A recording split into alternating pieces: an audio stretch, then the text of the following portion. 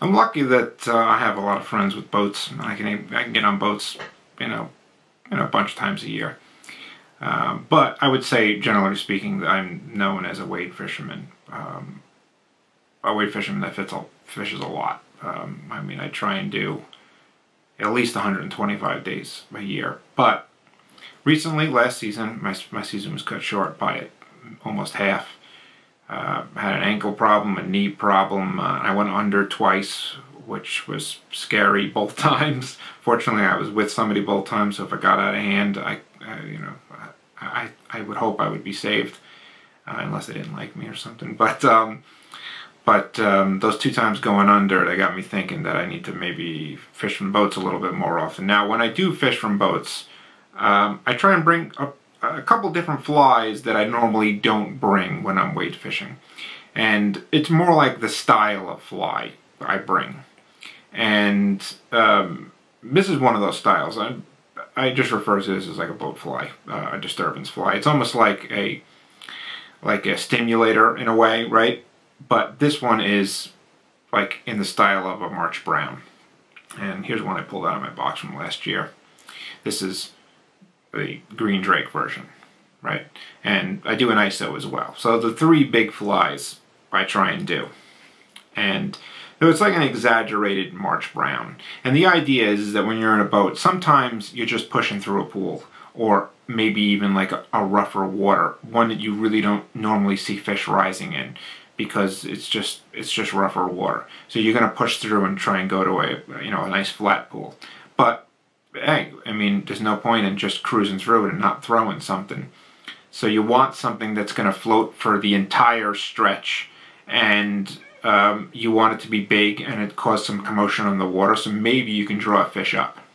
The fish is looking up and he sees this big thing coming. He says, "Oh, let me go and just pick this thing up." And it turns out that it's got a hook attached to it. But that's the idea of this fly, boat fly, is that you don't have a lot of time and you're trying to create a disturbance on the water to get a fish to, looking for a big meal. So let me show it to you. Usually what I do is, like the March Brown is like a size 10, right? Well, I tie the boat fly version, for lack of a better term, that's what I call it. I tie it on a size bigger. So for instance, this one happens to be a 10 2X. So I use the 1280. Right? So I love these. I love the Daiichi series, the 1180s and the 1280s. Man, I mean, if I had to pick a hook to fish for the rest of my life, I mean, it's going to be these Daiichi dry fly hooks. I mean, they really are awesome. They're the weight, I mean, is just non-existent. They're super fine. It's great, and they're strong. I mean, I fought, the biggest fish going on these things, as far as trout is concerned, and never had a problem. Now, the thread, uni, camel, 8/0, you can use tan. Tan's good as well. Now I tie on the way I always do, which is a little bit back from the eye. And I go, you can go almost halfway, but an important part of this is that I try and keep the wing back pretty far. So where was that one that I had? I try and keep the wing back pretty far. So, and that's because I like to end in a dubbing head. Now, Snowshoe Rabbit is the wing. This one is brown. This one's dyed. You can tell it's dyed because when you look at the top of the foot, it's got color on it. But when you get it, usually it's together like this, right?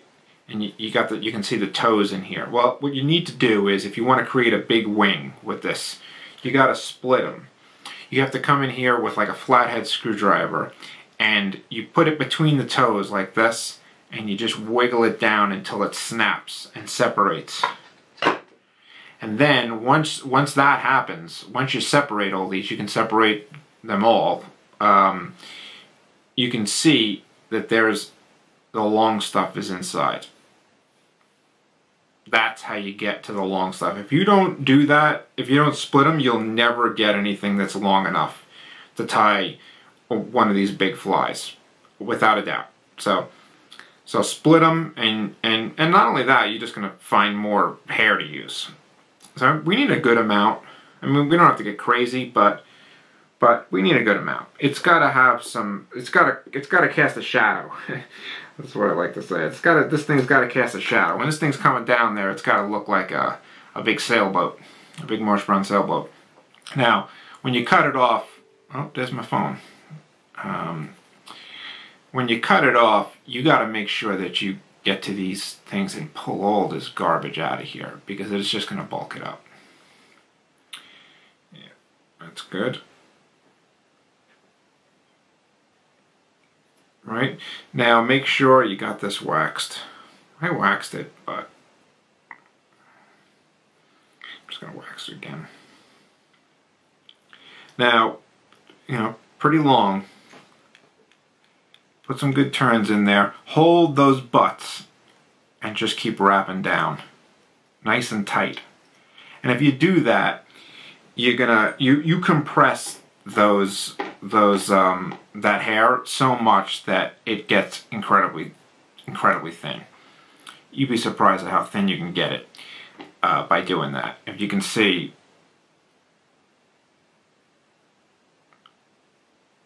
and then it just, I mean, that's really, you can't do that with deer hair. If you had a big clump of deer hair like this, I mean, your body would be freaking a 1/4 inch big. So let's go down to the tail. Tail, I like to use the lighter colored hairs from a moose hide. So when you get one of these, there's usually black, there's white, and there's like a tan. I think you need, this one happens to be closer to 10, I think. More than a hook. It's got to have some prominence. It's got to look even. This might be, I got a dog sniffing at the door now.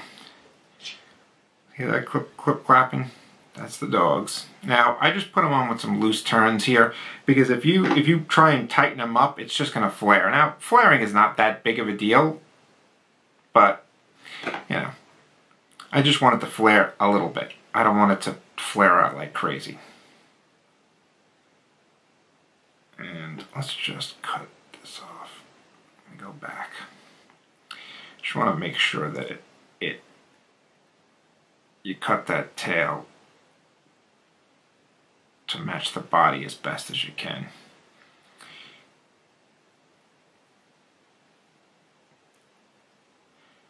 And if you tie it in a little bit loose too, it's going to make it easier. The tighter you tie this the first time around, the more it's going to flare on you.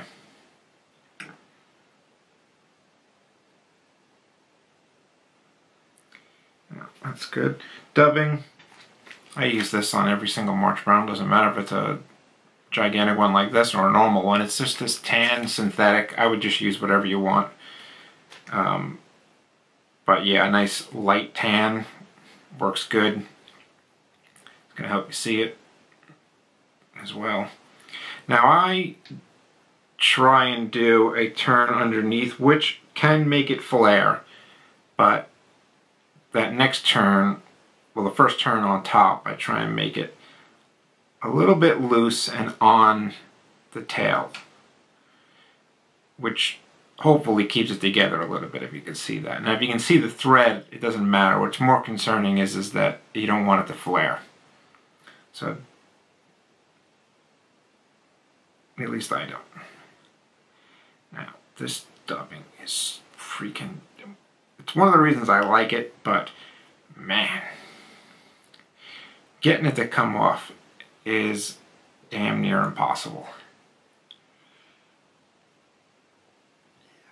I mean, this stuff is stuck.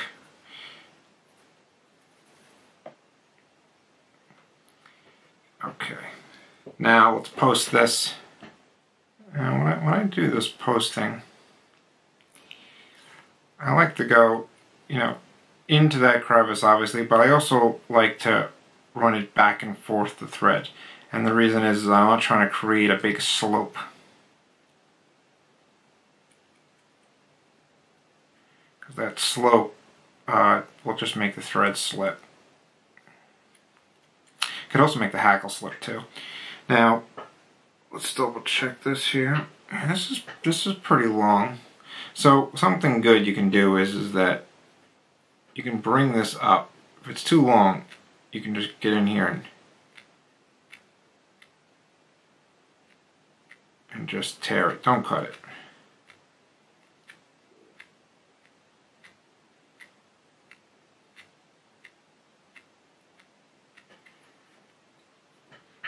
That's better.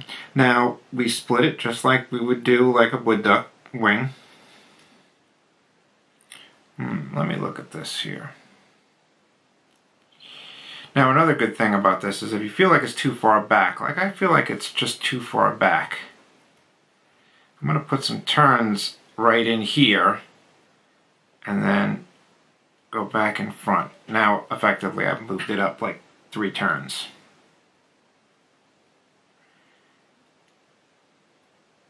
And I'm doing 3 this way. Let me just double check that I got the center here.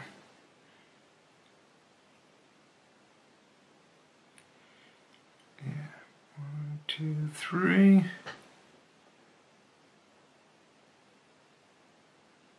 1, 2, 3. And I also lash them too. So I'll go around and I will lash them a few times and I'll actually run them up a hair and then back down. Almost like I'm posting a, for a parachute. But I do this because it's going to help keep them together. This is not like wood duck.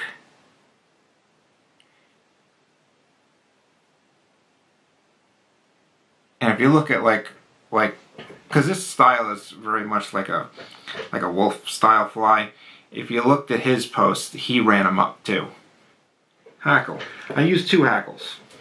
Now on a March brown, you're using a grizzly and a brown, correct? Well, in this one, I like to use the grizzly, but I also like to use a Cree. So we got 2. We got a Cree and a grizzly.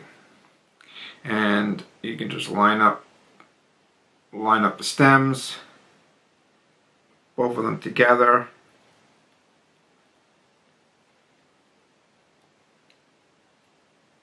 Tie them both on. Make sure this thing is big enough because this part right here, because if the back is huge and this is small, when you tie the hackle on the back, it's going to be big, and then when you get to here, it's going to be small. It's going to be all messed up. Now you can tie, I mean, if the hackles are the same length, you can tie them together, but I mean, you could do them together or separate. I'm going to do these separate because they're not the same length. Usually it's easier when it's the same length to do that. So now this is the Cree. I'm going to put a bunch of these in. So this is 3. That's 4. Right in there. 2. 3, 4. This is the one I really want in there. And then I'm just going to run this up basically to the eye, take the hackle pliers off, and leave it. And now this one, I am just going to put in 2 in the back and 2 in the front. And I have no idea why I'm using hackle pliers. This thing is so long. It's unnecessary, but get it right in there.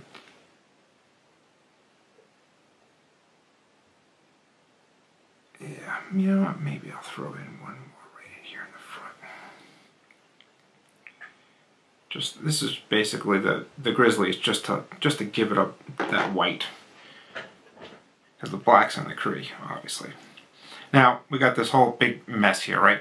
So what I do is I take the whole thing, lick my fingers, and fold it back. Everything, the stems, any kind of, fibers that are sticking out, like there's one right here, if you can see it. Just grab it and fold it back.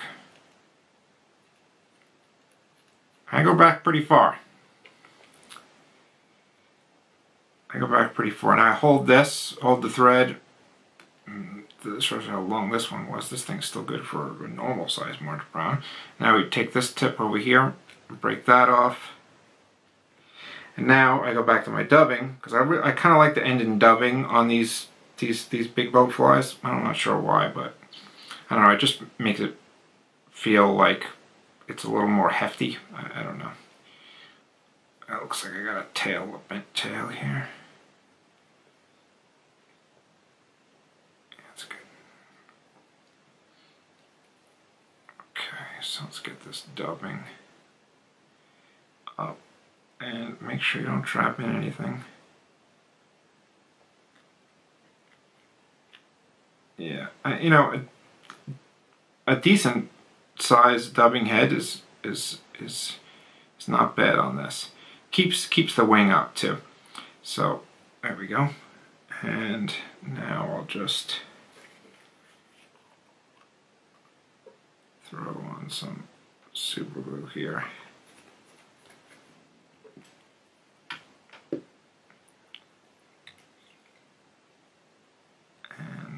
Do a whole bunch of turns.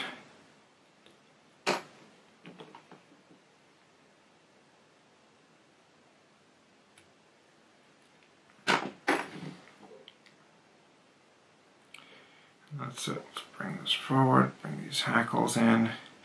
I mean, you can see, folding that stuff back, it doesn't ruin anything. Now, if you had a feather wing, that's a different story, but like a wing like this, or a wood duck wing, it's not going to screw it up. Just fold them back. It's going to last a lot longer by folding those back. And that's it. Let me show you the front. And it's important to understand this is not supposed to be like a delicate fly. It has a job, and the job is, you know, to stimulate the water, to rough it up, to you know, to be seen, and to float for a very long time. That's the whole idea of it. So this is more of like, I would consider this even like an attractor pattern. That's really what it is. So this is it. March brown boat fly, disturbance fly, whatever you want to call it. But it's basically like a stimulator in the style of a March brown. All right, thanks.